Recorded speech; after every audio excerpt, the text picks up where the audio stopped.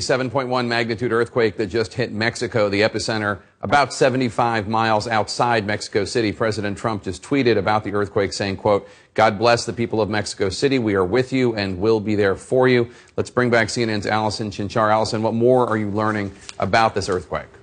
Right, again, so it was a 7.1 magnitude quake, again, just to the southeast of Mexico City. The depth was 32 miles. While this may seem relatively, it may seem pretty deep to you, in terms of earthquakes, it's not. 32 miles is about 51 kilometers. Anything below 70 kilometers is considered a shallow quake, and this is well below that. So again, when we talk about how deep or how shallow it is, that often has a direct correlation to the amount of damage that you can end up seeing from a quake. Now, we also talk about size, okay? Here's a look. About 28 million people felt some type of weak shaking with this quake. 20 million felt moderate shaking, and about 1.5 million felt very strong shaking. Jake?